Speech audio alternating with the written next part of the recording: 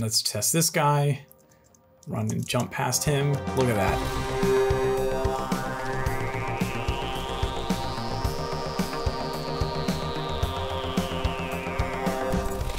In my last Godot multiplayer video, we had a look at how to spawn players into the world and also synchronize their position, but it was very basic. So this week I want to have a look at how to be able to move your characters around and be able to look around with the camera and have that position in motion and rotation synced across to the other clients. And I also want to look at how to sync the animations like idle, jumping, walking, and running so that the other peers that are connected can see your actions and movements in real time. So let's dive in. So let's have a look at where we left off last time.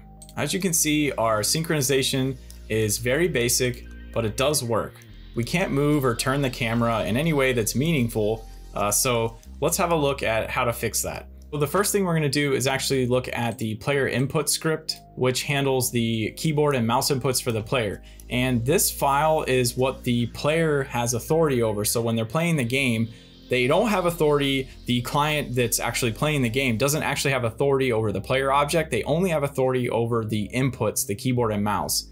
And maybe I'll touch on that a little later, but just keep in mind that the only thing that the actual client is controlling is the inputs to the player. So we have some basic variables already set up here for synchronization, but we need to add a little bit more.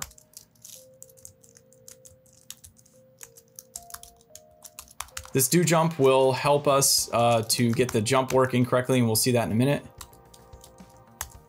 We're gonna export camera base. And a lot of what you'll see here is based off the demo project that Godot has. So if you're curious to how some of this was set up and you wanna look at something more complex, I'll put the link to that project in the description.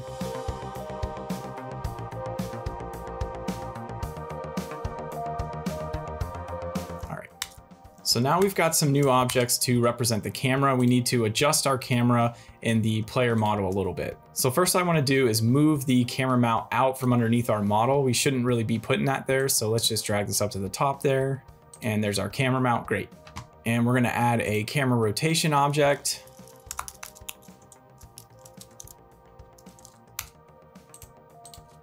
And let's attach a spring arm. And the spring arm will help us make sure we don't run into collisions or buildings. It keeps the camera from clipping into the walls and that sort of thing.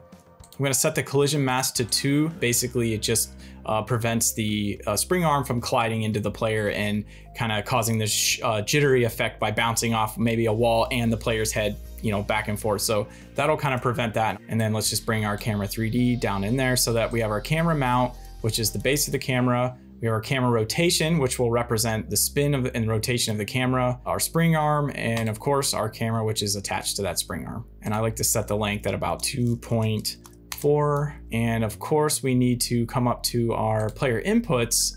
And now that we're exporting the camera base, rotation, and camera 3D, we need to drag those over so that we can track those within the script. So you can see camera base is mapped to the camera mount.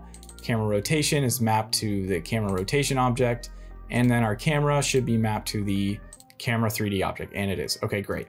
And you can see that this player input object is mapped to that script that I have here. So we also need to add a couple more constants to use with the controls for the camera.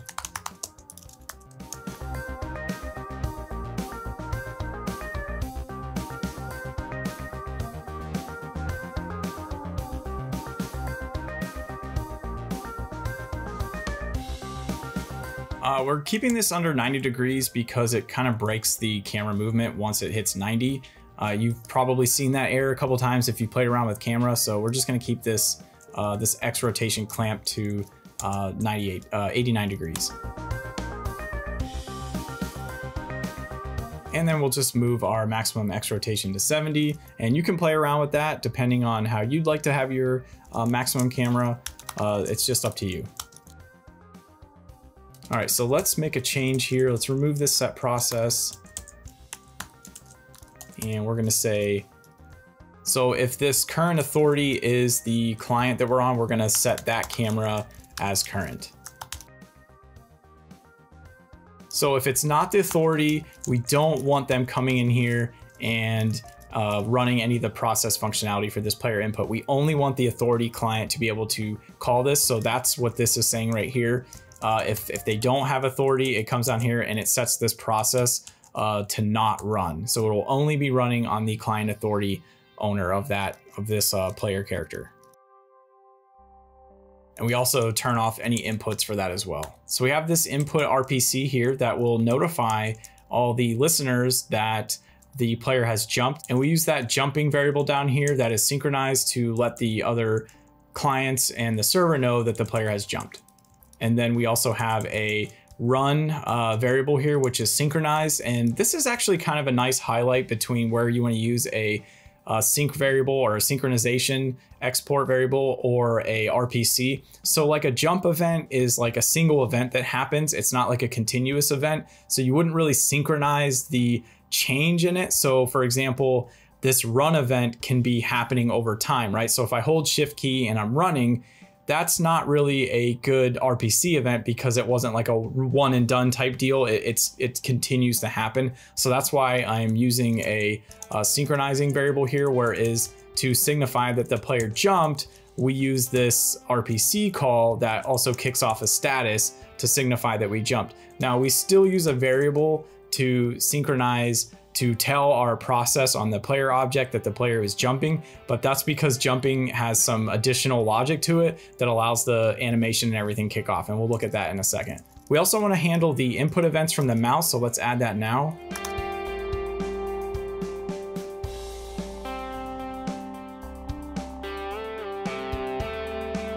And we'll create this rotation camera function.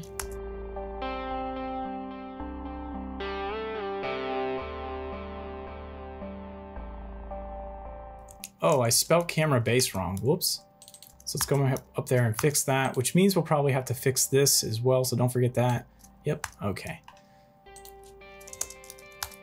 Ortho normalize, which will clean up our axis from any drift.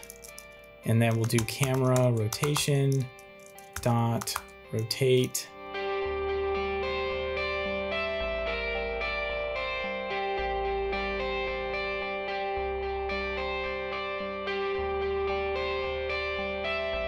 So this will rotate our camera, and we do negative move X because otherwise it doesn't make sense. If you just make that a positive, it will be the opposite of what you expect when you move the mouse back and forth.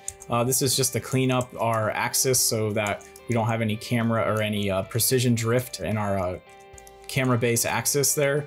And then our camera rotation will be limited or clamped based on the camera rotation min and max that we have over here. And this was that camera up down movement that I had added to whether or not you want to inverse your mouse movement. So if you want to toggle that, just set it to a -1 up here. And then let's add one more function down here.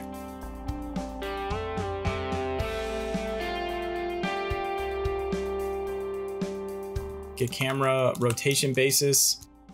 This will allow our player object to have access to this because we're going to do some calculations based on this so that they can rotate correctly. All right, so we just grab the camera rotation object, global transform basis, and we'll see that in the next class that we edit. I also want to make sure that I think our camera setup, I think it's done there, and I just want to make sure that our player input that we're synchronizing down here, you can see that we're actually replicating everything we need to. So let's double check there. So we have our input direction, which we've captured, and running, which is good. And let's also add the camera mount rotation and camera rotation. So we have the camera mount rotation and also the camera rotation or camera rot rotation. Oh, one thing I do want to change is to update what I was talking about with this jump RPC. We're actually not going to set this. We're going to set it to, where is it? This do jump. So this is just a flag that we'll use in the player script to initiate the jump object. Okay, let's just clean this up a little bit and drag these up here if I can. Okay, next let's move on to the player script. So we got a little bit of work here, and this is going to be the bulk of what we do to get this player to move and turn and synchronize those animations. All right, so let's go ahead and set up all the new variables that we need up here at the top. So we've got our speed, jump velocity, and let's go ahead and I think we can remove this camera 3D. Don't think we need that anymore because we're handling that all in the input file. And then this player input we don't need. Actually, we do need that. We'll keep that there, but let's just rename it to player input. Oops. Player input. Okay, first let's add some constants.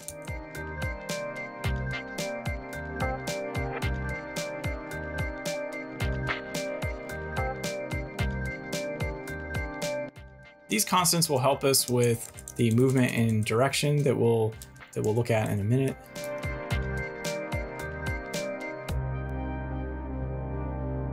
Motion will basically be our inputs, and our root motion and orientation will govern the transformations of the player objects. So we'll see what those look like in a second. The two animations that we're going to track through this animation enum are just jump up and walk. We will do idle and running, but I'm not going to handle it in this enum. So this export, we will track our current animation so that we can synchronize that to the other peers. Oh, I need to create a new variable here. Okay, or a new object. Let's create another node 3D, and we're going to call this player model. And I'm going to stick a new model in there. Right now I'm using the slot one. I'm going to get rid of that and place the new model in here. So we'll get to that in a second. And I'm going to add a placeholder animation tree. And we'll just drag that over here. Great. And we'll use that animation tree to animate our player. We've got the player object, and we are setting the multiplayer authority on that player input object here that you can see. So that was this script. Basically anything in here is authority to the client. Okay, so we have our ready function. I'm just going to remove this because we don't need that anymore. And we are going to set the animation tree to active. That way our animations carry on through all the clients. Capture our player model's global transformation with orientation, and then we'll set its origin to default vector 3.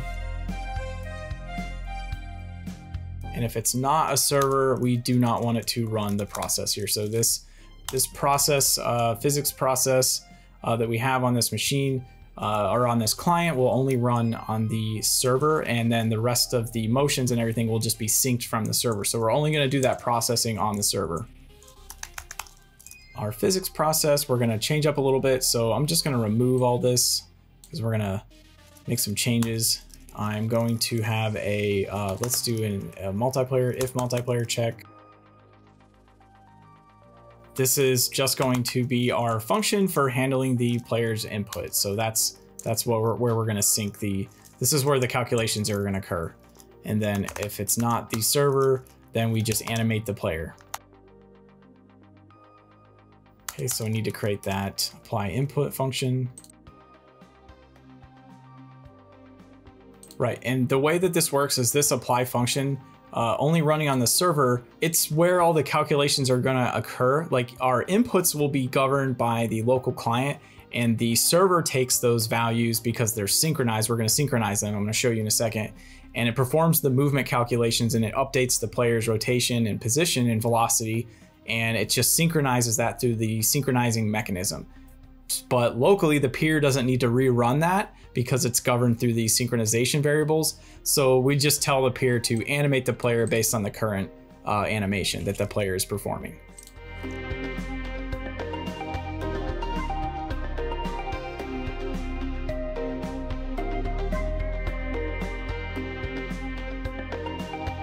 Okay, so our motion is going to capture that player input. It's just basically the direction that we're going to go, and we interpolate that with the previous motion. So it just kind of smooths it out for us. But we're basically wanting to grab this function down here.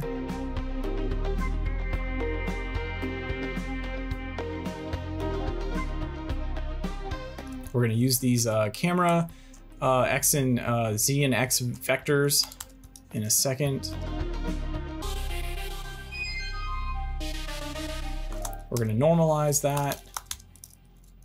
We just want to keep the magnitude the same, so we just need to know the direction. So that's what we're doing here. And we'll do the same thing with the X vector on the camera. So we're going to apply our gravity if we're not on the floor. I think we already had this before. And this is where I do my jump little magic using that do jump, that variable that's set in the RPC.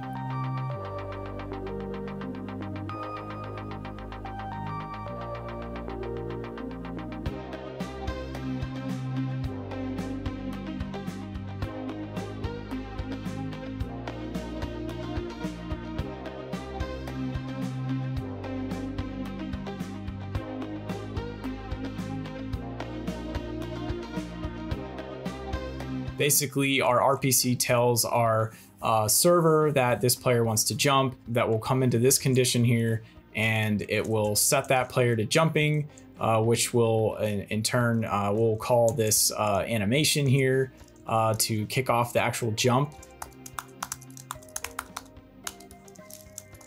And we'll just pass for there for now.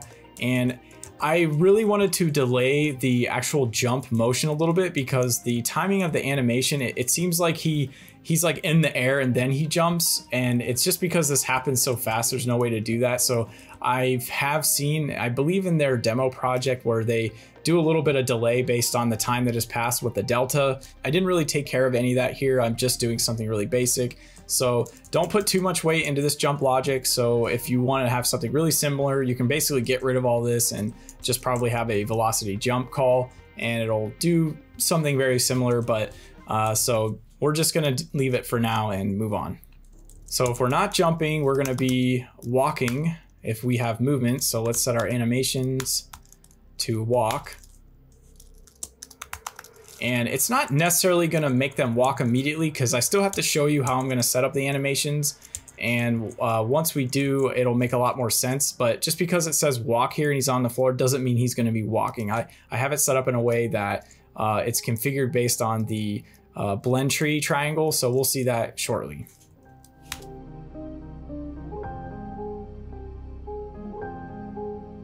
So we're creating this kind of faux target to represent an object in space based off the camera and our motion changes. And I know it's a little tricky, but it allows us to perform these rotation calculations around the player so that we can actually enforce the rotation of the player based off this rotation. So let's just look at how to do that. So if we have a target and we have motion, meaning like we've actually pushed on the keyboard to have them move, we'll be able to perform these rotation calculations. But we want to ignore it if it's some trivial value.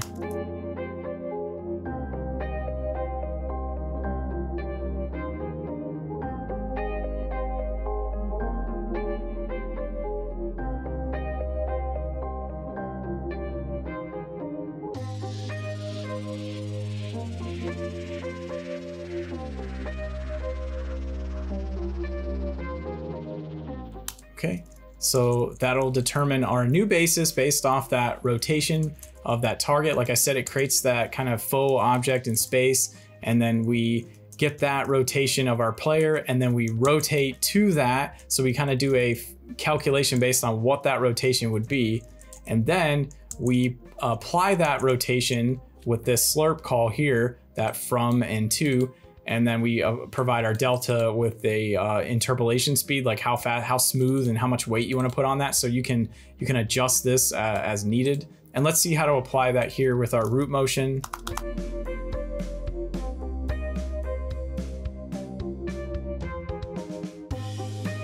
And so we're going to use the animation tree root motion functionality to get a transform to apply to our orientation. Basically, this allows us to use animations to give us that transformation, you'll basically want to have an animation like this that actually moves and is not just running in place. And it'll allow you to move the player based on that root motion. And if you want to know more about it, there's a lot of stuff on the internet about it. I'm not the expert at it, but I know that this works, so we're just going to roll with it. So we'll apply that transform to our orientation.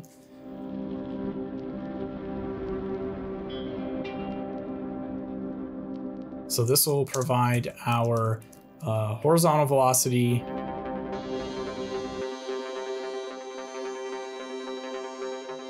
Now I'm adding a speed factor to this velocity. I'm not sure if this is the best way to do it. It allows the player to run a little faster. There might be a better way to do that, so you can play around with that or just not do this at all and get a feel for what that speed looks like. And then if you want to make adjustments or if this is wrong, let me know, and then we can put it in the correct spot. I'm just trying to get the multiplayer thing up and running, so just bear with me.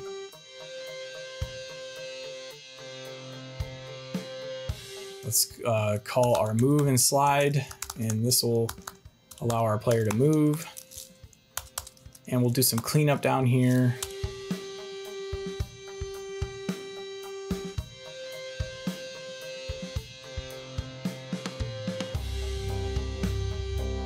So I guess this is really just a way to clean up our axis and make sure that everything hasn't accumulated any displacements that are going to be out of whack. And I had to look into this a little bit. This is from the third-person demo that Godot provides, and it's really just a way to clean up your orientation and basis so that we don't get some drift in the calculations, and our axis that we're using to rotate this player don't start to degrade over time. Okay, so now that we have that, let's move on to our animate function. So we're going to set our current animation to whatever the animation that was passed in. And I use this is running to set whether or not the player is running. And I'll show you what that looks like in a sec.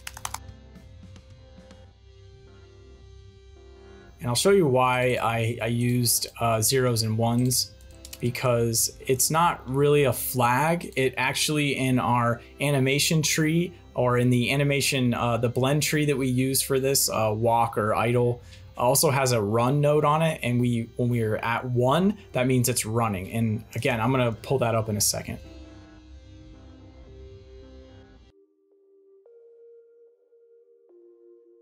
So these parameters aren't going to show up yet because we haven't added them. So I'm just going to add these and then we'll come back and finish them up in a second. All right, so let's swap out this model. I have a new model that I want to use, so I want to go ahead and remove him from the scene. Let's delete nodes. Let's just get rid of him. And I'm going to stick him in there. And I pulled this model off Mixamo. It's a site by Adobe with a bunch of free animations and characters. So let's just have a look at what that looks like really quick. So go ahead and drag this, this good guy GLB up into the model. And again, you can use any player model. This is just something I'm using. And I actually want to move out these two out of there and just get rid of this object. Okay, and then we'll drag our animation player over to the animation tree, and we're going to have to set the root, and this is where we're going to select a new animation node blend tree. Okay, so this is going to be a really basic blend tree. I did my best to just get something really quick up and running, so let's just see how to do that with the basic animations like jump and walk and that sort of thing. So we're going to create an animation for jump, call it jump up, set that to jumping. And oh, by the way, these animations here, idle, jumping, walking, running, etc., were pulled in from that model. That model was what I was showing you earlier. This Blender model here has 4 different animations that I'm importing as part of that. So when I exported that and dragged it in, we get those animations as part of this animation player. And you can see here, we'll go ahead and actually set this up now that I opened it. So we have our idle set to loop. That way he doesn't just do his idle animation once and stop. Same thing with running and walking. Okay, so we got the animations set up there. And if we go back to our blend tree, that's where these come from. So for this jumping animation, we want to drag that to a transition. And we'll name the transition state so we have a reference to it. And I believe if I click on it, we'll go ahead and add the 2 states I'm gonna track in here, which are walk and jump. And we'll drag our walk over to, or I'm sorry, the jump over to the jump. And then let's create a new blend space, 2D. And this will be our walking. And we're gonna open this editor in a second and it'll all make sense. Open timescale, call this walk speed. Drag this to here. Drag this up to walk.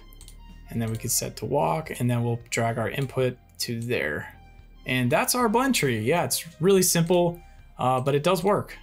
So to finish this up though, we need to do a couple things. I think we've got our inputs set on the transition okay. So this animation is jumping. We've already got that set up. And down here, this is good. And in our blend space, we're gonna hit open editor. And what we're gonna do is change the scales to this to 0, 0, and then 1. Okay, so 1 will be our scale here. And let's go ahead and add a node.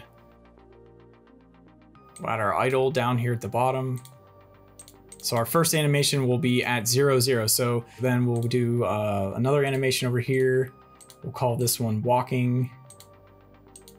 And then the one up here will be running. You can see our nice tree here. And this goes back to when I was talking about the run setting. We'll add that down here and I'll show you what that looks like in a minute. Okay, so we've got our idle set. So you can see it up here, idle set there.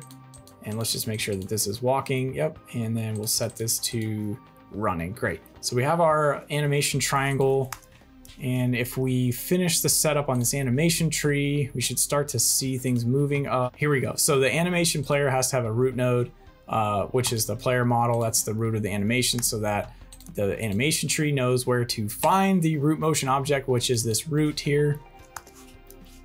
I'll just bring that up again really quick. So our armature is this object here in the player node and it has a skeleton. I don't think I can click over there. And then it has a root object, which is how that root motion thing works. You must have that. Okay, so now that we have our animation tree, if I hit active, maybe we'll get lucky and it'll work right away. Probably not because I'm sure I missed something. If we go over to one of these parameters and I set the blend to 1, now he's walking. So just so you have a better idea, if you care, what that is if I set the blend position to 1, remember back in the tree here, we have this blend space. I open the editor, 1 is just down here. So 0, 1, that's what that means. And then if I set it to 1, 1, what's it gonna be?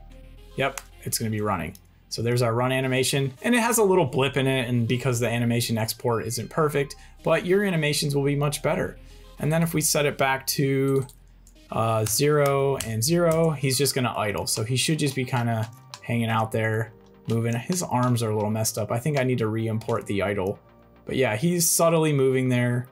Very subtle. I don't really like that idle animation. It's kind of boring, and his arm stance are a little too tucked in. It's like he's got his hands in his pockets. Anyway, so I can just re-export that idle animation and have that look nice there. All right, so it looks like our blend tree is set up. Let's try to do let's try to do a jump really quick.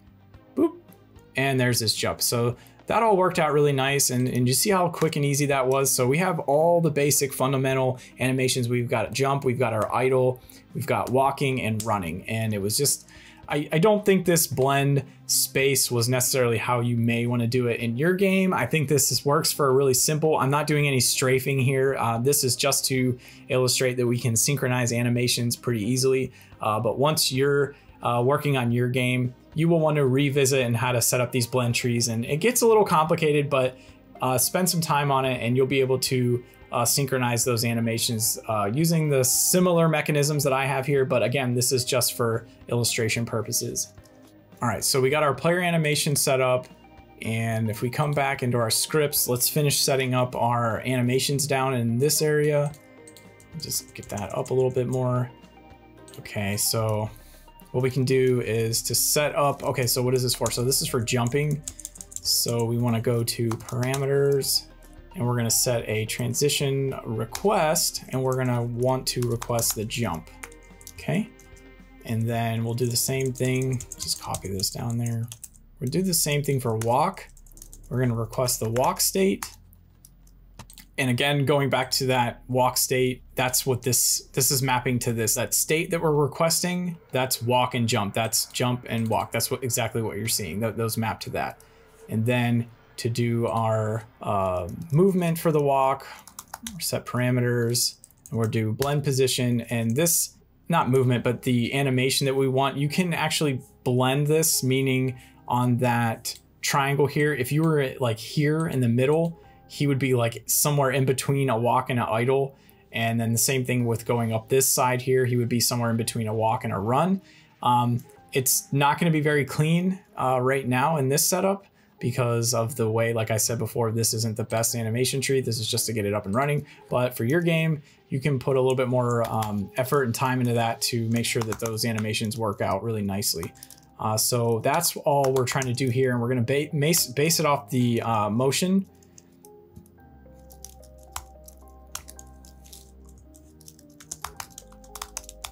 And then we'll set a flag here on whether or not the player is running. So we're basically, this is going to be set to like 0 or 1, and this is going to be 0 or 1 as well. And again, that'll map to that triangle. If you look at it one more time.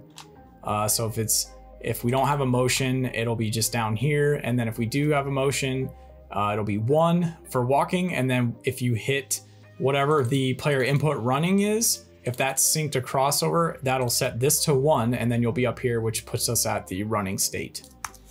So we've got our animation set up, and we've got our player movement set up. I think we're getting pretty close. So if we go and let's check the server synchronizer, which we had from the last video, and what were we synchronizing? Position, player, and velocity. So we're still gonna keep those. We're not gonna sync position anymore, so we can trash that. So we're gonna sync a couple different things. So we got our player, we got our velocity, we're gonna sync the transform. We're gonna have to do it manually. And then we're gonna also sync the motion property, right? Because we're not exporting it, we're not gonna see it here, so we'll do it manually. Let's do motion. And again, these are gonna sync, these are basically sync variables between all the clients and peers.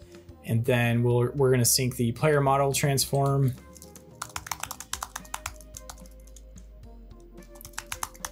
I think that's how you do it. Nice, okay. And then one more player, which is current animation.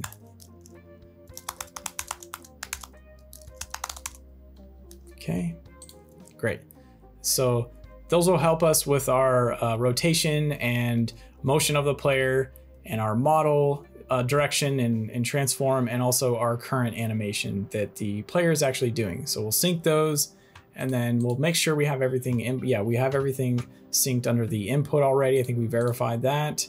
And what else? One more thing back to the animation. I know this is, probably should have done that earlier. What we want to do is add a root motion view. And again, I'm not the expert. This is a multiplayer video, so this is all like extraneous data. But what we're going to do is set the animation tree to that. And now you can see that it's moving. Do you see how I did that? And you can see like this fake ground.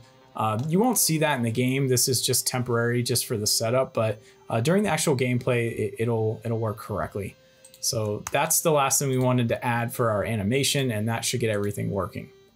Okay, great. So I think we're almost ready for a test, but I just noticed one more thing. The camera was a little off. I just want to bring that back to 0. Let me see if I can. Okay, let's actually set it at 1.6. And we'll also want to make sure that it's rotated correctly. And instead of rotating the camera mount itself, let's rotate the spring arm.